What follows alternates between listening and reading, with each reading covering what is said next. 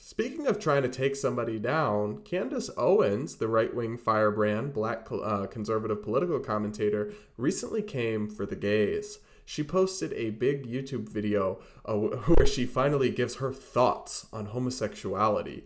And Hannah and I are going to react to this. Just going into it, Hannah, I have a feeling it's going to be a doozy. I have a feeling that her thoughts are the average 80-year-old white boomer's thoughts because that's who she plays to. She basically is like, if you're in the market for somebody who just regurgitate what 80-year-old white men think, she's your girl. Like, she's got it covered. So here we go. Candace's thoughts get off to a great start. Let's just listen to the introduction of her video. Is homosexuality natural? Yeah, let's talk about homosexuality because it seems that a lot of conservatives shy away from that topic now. So this is an interesting one because I actually don't think people shy away from this topic very much, but also, is homosexuality natural? We know where she's going with this. She thinks it's not. But also, like, this talking point has never made sense to me because natural doesn't equate to good. Vaccines are unnatural. They're artificially man-made and they save lives. But AIDS is natural. Hurricane Ian is natural. Like, the idea that something is natural, therefore is good, has never made much sense to me. And also, homosexuality is observed in nature in literally hundreds of species. So it's observed throughout human history, like going back to freaking classical era Rome, right? This is not setting us up well, Candace. You're not priming us to go into this and have a good time. You're starting to make me think that maybe this video isn't going to be the best. I hate this trope on the right too, like the far right. It's not everybody on the right, but like this whole trope of like, no one has the guts to confront this very big culture war issue that they all spend all their time day and night thinking and talking and tweeting about. Like, I'm going to be the one to do it. It's like, honey, you literally only make money because you'll go say offensive things. Like, shocker, you're brave. You're going to say the offensive thing about gay people. Wow. It's like you've already made your 50 videos about trans people for the month, so you're going to go back into this well. I mean, she sort of has a point that, like, the right doesn't talk about gay issues as much because most of the right is accepting now. Like, they have majority support of gay marriage. Yeah. All right, so let's talk about this because she actually makes an interesting point a few minutes later in the video. Take a listen. So a Gallup poll found that today 7.1% of adults in the United States identify as either lesbian, gay, bisexual, trans, or something other than straight or heterosexual. Now, 7.1% today, but in 2012, 10 years ago, that number was 3.5%. So what changed? How did we more than double the amount of adults that identify as LGBTQ or something other than heterosexual since 2012? That just feels a little bit impossible to me. Does it feel impossible, or could it maybe have something to do with, I don't know, gay marriage becoming legal, society becoming more open, not getting your head pushed into a toilet for being out?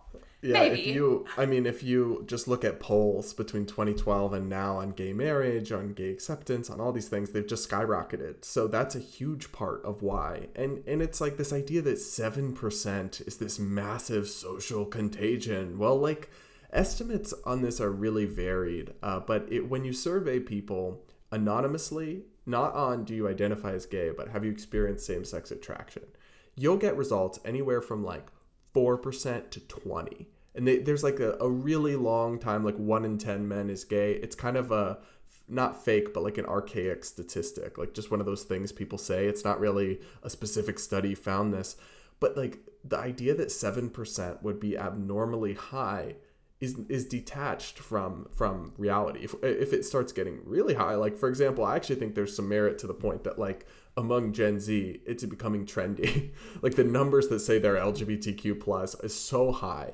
and they're starting to get clout for it. And so a lot of them will say they're bisexual, and then they're actually just not, right? But, like, generally speaking, the idea that 7% of people are saying they're LGBTQ, one, that includes more than just gay people. It includes transgender people. It also includes some new categories that are kind of silly and open-ended. So it's like, that is not a surprising statistic or evidence of some like nefarious scheme. It's like about what you'd expect. I like how she's like, 7%, I've never met one. How could they possibly be at 7%? Well, actually, elsewhere in the video, we're not going to run the clip from this, but she talks about how she knows a gay person who is non-practicing and knows it's a sin, so he's gay but just doesn't have sex. And I'm like, that's a whole thing we could get into. That's a whole deep issue thing, but I can't stand it. I hear that in religious communities a lot, and it's like, so your answer for people who are gay is that they should just be miserable and alone and never have sex? Like, ugh. Great solution, guys. Great. That sounds awesome. But so the most controversial part of this that really went viral was when she talks about Ellen, who folks know as the very popular daytime TV host and lesbian who earlier in her career was actually fired for being lesbian, but then it kind of redounded to her benefit eventually as a huge part of her brand. Take a listen to what Candace had to say about Ellen probably being a fake lesbian who only likes women because she was molested.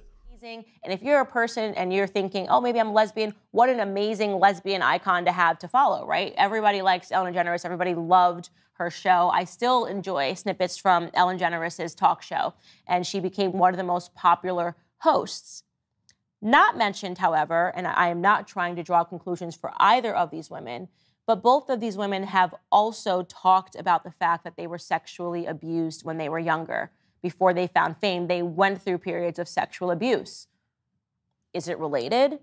It's understandable, I suppose. Of course, it's understandable that if you had been harmed by an individual of a certain sex, that you would shy away from all healthy sexual relations with that particular sex. But is that the right thing, right?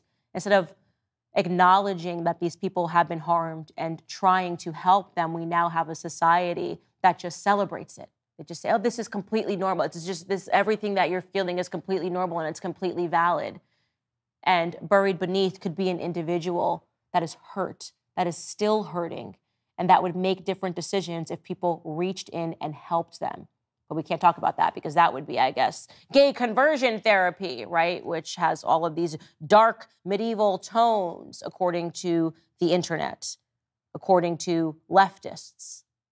One of the things I love about Candace Owens is when she thinks she stumbled on some new thought, some new point. Like, nobody's ever suggested that there could be a relationship between sexual assault and being LGBT before, or growing up to be gay or lesbian. Wow, what a novel insight. Like, that has been a talking point for forever, and it's never really made much sense because there are tons of people who were molested as a child who grew up to not be gay, and there are tons of people like myself who grow up to be gay and were never sexually molested or abused in any way. And there's actually been a lot of research into this question, and you'll find studies on either side saying there's a slight correlation or there's not a correlation. So actually I decided to, it bothered me that Candace is making this point, but she's literally just talking about two anecdotes, Ellen DeGeneres and one other singer that she mentions earlier in the video. I looked up some studies for this, and I found one that entitled, Does Maltreatment in Childhood Affect Sexual Orientation in Adulthood? And this is from the National Library of Medicine.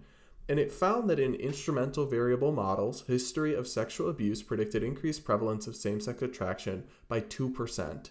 And same-sex identity by 0.7%.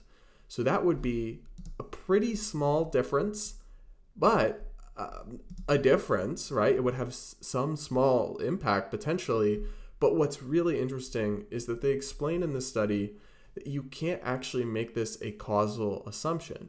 You can't assume that they're more likely to be gay because they were abused. It may actually be they were more likely to be targeted for abuse because they were displaying signs of being different or experiencing social isolation that made them more vulnerable to a predator. You know, like the gay kid 20 years ago, obviously was probably socially isolated, which would mean he would be a target for an abuser potentially. So it's really not a narrative that checks out. It also is just logically inconsistent because the logic from these folks is that a woman who is molested grows up to become a lesbian, but a boy who is molested by a man grows up to be gay. That's what they're saying. That doesn't make any sense. and the data don't bear it out in any significant way. So the whole thing, she just gives me headaches. I can't stand Candace, never have been able to stomach her, and I don't know how this constitutes for any kind of like actual journalism or commentary. It's literally just her popping off her opinion that's not that well informed and not really backed by anything else, per usual in my experience with her content. So I'm not surprised by any of this, but I think, like, again, it just, at this point, you just have to laugh. She's like, we're not allowed to talk about this. Nobody can talk about this. It's like, man, there's hundreds of studies. Like, people have been talking about this forever and ever and ever. Like, yeah, I just don't get, like, why she thinks she's a shock jock. Like, it's so funny to me that she, like, has this, like, opinion of herself. She thinks she stumbled on new terrain here. She's like, I had this thought thinking about Ellen that no one else has ever thought before. And it's like, ma'am, maybe if you just read up a little on a subject before. I think, like, even her podcast title for this week is My Thoughts on Homosexuality. And in this whole video, she refers to the homosexuals. And it's just like, it's all so melodramatic. And it's just like, I think this is what happens when you build a brand purely based on outrage attention. It's the same reason she just rolled up with Kanye in White Lives Matter hoodies to an event. It's like, they just have to, when you're addicted to any press, any spotlight, any attention, you just have to keep getting more and more outrageous and stooping lower and lower to get that fix, or because, God forbid, people don't pay attention to you. And that's the vibes I get here, honestly, is she just thinks like, what can I possibly talk about today that I can be controversial? Because, God forbid, I don't get, 1 million views or something, or Media Matters doesn't write about me today. Like, they just don't, she doesn't approach these issues with a semblance of good faith or even integrity or seriousness. So whatever, Candace, do better next time. But I guess that's our little check-in on our friends over at the Daily Wire for this week. Culture war check-in. Yeah, they're just really going back to, like, they want to go back to the 1980s or whatever. And it's just, that's not where people are. Even her fan base. Some of the boomers, yeah, but like a lot of them, just no. I just get over it. Build a bridge. Cope and see. Like, gay people are just fine. You're just gonna have to deal with it. You're gonna have to learn to live with it.